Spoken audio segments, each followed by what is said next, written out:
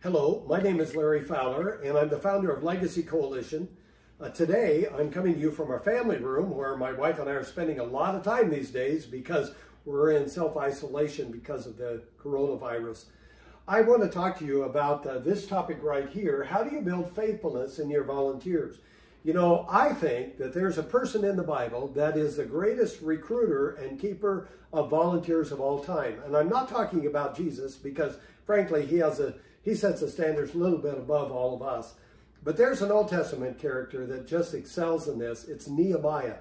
Remember that Nehemiah left Shushan the palace to go back to Jerusalem to rebuild the wall there, and God called him to do that. He had some incredible obstacles to overcome, and it wasn't just the fact that the wall was broken down. There were other issues in recruiting and keeping volunteers that were significant, and I want you to see those as well. Here are 6 things that he had to face. First of all, there was opposition. We read that first in chapter 2, verse 10, where it says that Sanballat and Tobiah didn't like what he was doing. And it goes from 2 people passive in their opposition all the way to chapter 4, verse 7 and 8, where the opposition had grown to whole armies being involved, and they were threatening the very lives of the workers. That is an incredible obstacle to overcome when you're trying to recruit and keep volunteers. Second thing that he faced was they were half done rebuilding the wall in chapter 4. And I think halfway through any project is the most difficult point. Nehemiah was at that point when he faced the workers being ready to quit. You read about it in a little bit. In chapter 4, verse 10, in the first part of the verse, the workers and the people around came to him and they said, "The strength of the bearers of burdens is decaying." In other words, everybody's really getting tired. You ever try to keep and retain tired workers or recruit them? Boy, that's tough. That was an issue. They were fatigued, but not just that, they also had the wrong focus. In the middle of the verse, we read that they say, "There's so much rubble." And, you know, isn't it amazing? They're just like all of us. They were focusing on all the work there was still to do rather than on the half-built wall. They didn't say, "Look how much we got done." They said, "Look how much there is still to do." And that made it difficult as well to keep them engaged. Chapter 4, verse 10, the last phrase of the verse, they said, "So we are not able to build the wall." In other words, they were giving up. And that's the kind of people that Nehemiah had to try to encourage to be faithful and recruit and stay involved in ministry. But there's one more. They were terrified. Chapter 4, verses 11 and 12, we read that the enemy was threatening them, and even the people that lived around were coming to them, and they came to them 10 times and said, "You got to stop building the wall. You got to stop. If you don't, you're going to get us all killed." And they were putting pressure on the workers. And it was that group of workers that Nehemiah motivated to get back to work and to finish the job. In fact, they finished it in record time, as you maybe know from your understanding of the passage.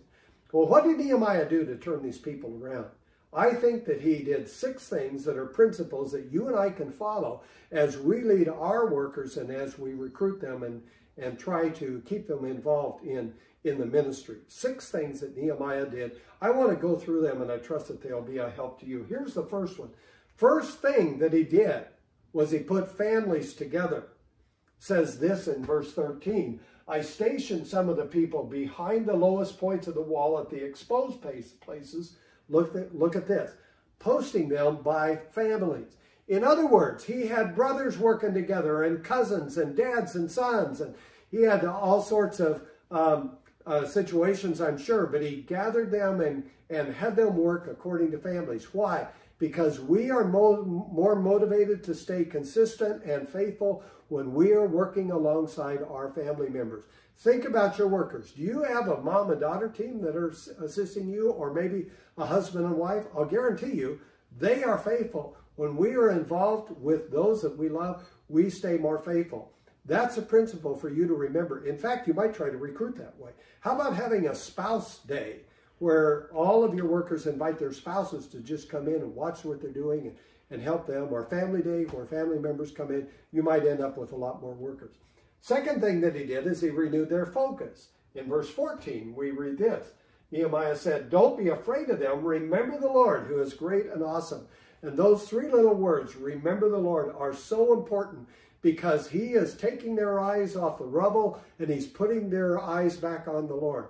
He had told them at the beginning, God will enable us to do this. And they had forgotten that. He's now reminding them, God can do it. And that's something that we need to state to our workers all the time. God can do this through us. God can enable us to be able to do this. And we get them to stay focused on our Lord and Savior all the time.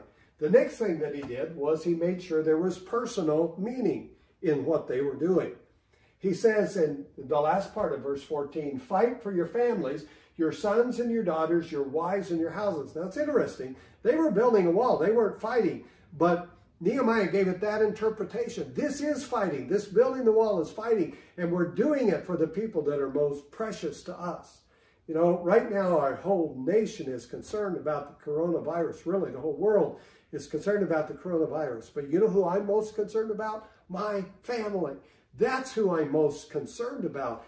And so that reminder, that principle that we are more motivated by our families for anything is an important principle to remember as we're involved in leading people. We need to make sure that this has personal meaning. That's what Nehemiah was doing. You know, people find personal meaning in ministry in many different ways, but we need to think through those and say, what can I do to make sure that my workers are finding personal meaning in what they're doing? They not only need to be giving out in ministry, they need to be taking in.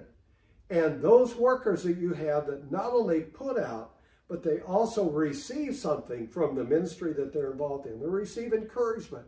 They receive love. They receive support. Whatever it is, that will encourage them to stay faithful. And then this one, equipped. In the verses that follow, we find that Nehemiah equipped his workers on the wall. You see, they were being threatened with war, and all they had were tools. It says, from that day on, half my men did the work, while the other half were equipped with spears and shields and bows and armor. And later on, he had them hold a tool in one hand and a weapon in the other. In other words, he equipped them for whatever they faced.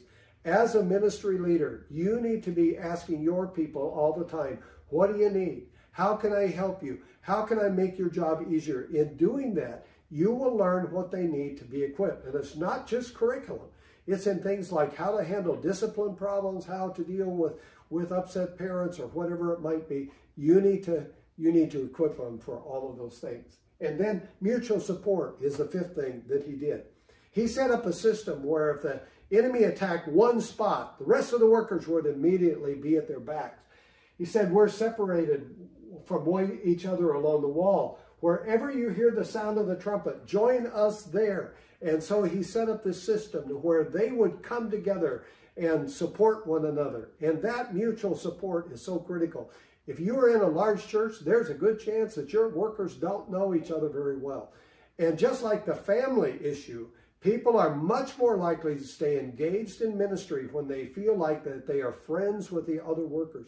So have times of fellowship. Get them to know each other. The better they know each other, the more likely they are to stay involved. The last thing he did was this one, personal example. 23 is a funny verse. It says this, neither I nor my brothers nor my men nor the guards with me took off our clothes. Why do we have to read in the Bible they didn't take off their clothes? What is the significance of that? Well, I think it's this. Nehemiah is saying, look, we worked just as hard as anybody else. We weren't leaders up on an ivory tower somewhere in our royal garments. We were down there working just like everybody else. And your personal example will be a significant motivator to encourage people to not only join your ministry, but also to stay involved in it. You know, may God bless you greatly as you lead your ministry. Keep safe, keep well, and may God give you success in that thing that he's put up on your heart to do.